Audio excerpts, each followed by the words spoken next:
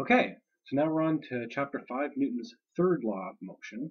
I want to talk about forces and interactions, Newton's third law, and then we'll end this chapter with a little discussion about vectors. So an interaction is between one thing and another. It requires a pair of forces acting on two objects. Example, the hand and the wall are pushing on each other. This is a force pair. You push on the wall pushes on you. And it turns out that all forces exist in force pairs like this.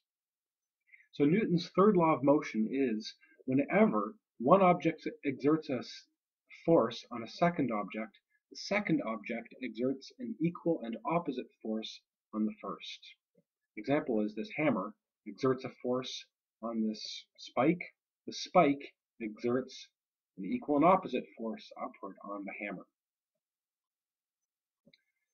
So you can call one force an action force, and you can call the other force a reaction force. These are actually co-pairs. It doesn't matter which one you name the action and which one you name the reaction. But neither force can exist without the other. And these forces are equal in strength, but opposite in direction. For an example here, you have a truck exerting a force on a car, and the car exerts an equal and opposite force on the truck. You may find that hard to believe because obviously the car is getting more damage, but damage is not the same as force. It just turns out that since this car is lighter and maybe more fragile, the force that's exerted on it will really damage it a lot. But this truck is more massive and I guess stronger, and so that same force acting on the truck doesn't damage it as much. And also note that these action-reaction pairs act on different objects. The truck acts on the car acts on the truck. So another way to express Newton's third law is to every action there's always an opposed equal reaction. Example, the tires of this car push backwards against the road. So that's your action force. The reaction is that the road pushes forwards on the car. And this is actually how come your car goes when you step on the gas. So a simple rule to identify action and reaction forces is first look at the interaction. One thing interacts with another. If you say that object A exerts a force on object B, that's your action. Your reaction is that object B exerts a force on object A.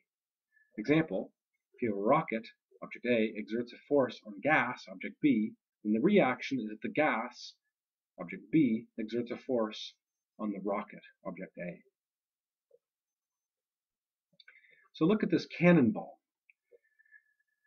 The cannonball exerts a force on the little cannon. Okay? Or sorry, the cannon exerts a force on the little cannonball, and that accelerates the cannonball. But the cannonball exerts an equal and opposite force on the cannon. Okay? But if you look at Newton's second law, you will see that the acceleration of the cannonball that has a small mass will be large, but the acceleration of the cannon, which has a larger mass, will be small. So the same force exerted on a small mass produces a larger acceleration. If it's exerted on a larger mass, it produces a smaller acceleration, which is why there's a little recoil on the cannon, but the cannonball goes very quickly forwards. Bam! So it's important to define your system.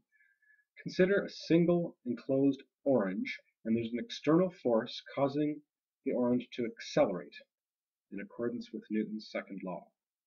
There's no action-reaction pairs shown in this system. However, what's really going on is this apple is pulling the orange. So there is an action-reaction pair. The apple pulls the orange pulls the apple. But they don't cancel because they're acting on different things. If you consider your system to be the orange, there's an external force pulling it along, and that's why it accelerates. So what if you actually consider the system to be the orange and the apple? So now the apple is part of the system, and these are now internal forces. So if the apple pulls the orange, these two forces will cancel. All that could happen is maybe The apple might accelerate to the left, the orange might accelerate to the right, but the whole system will not accelerate. So there needs to be something else here. So consider the same system, but now there's an external force of friction on it. Okay? So there's the same internal action and reaction forces between the orange and the apple, but there's another pair of action-reaction forces between the apple's feet and the floor. Okay? So one of these acts by the system, the apple acts on the floor, and that's a backwards force, but the other acts on the system. The floor acts with a forward force on the apple. And it's this external frictional force that pushes this whole system and causes them both to move towards the right. So the second pair of action and reaction forces do not cancel. I want to finish up chapter 5 by talking about vectors. So there's two kinds of quantities, vectors and scalars. A vector quantity has magnitude and direction and can be represented by an arrow. Examples of vectors include velocity, force, and acceleration. A scalar quantity has a magnitude only. Examples of scalars are mass, volume, speed. So the sum of two or more vectors, if the vectors are in the same direction, you can just add them arithmetically. If the vectors are in opposite directions, you can subtract them. If two vectors are not in the same direction, or the opposite direction, you can use the parallelogram rule. And if they're at right angles to each other, you can find the magnitude using the Pythagorean theorem. So if v is the vertical vector and h is a horizontal vector, then the resultant comes from r squared equals v squared plus h squared. So vectors have components. Okay? Vertical and horizontal components of a vector are perpendicular to each other, and the components add to give the actual vector. Here's an example of a ball in projectile motion. Okay?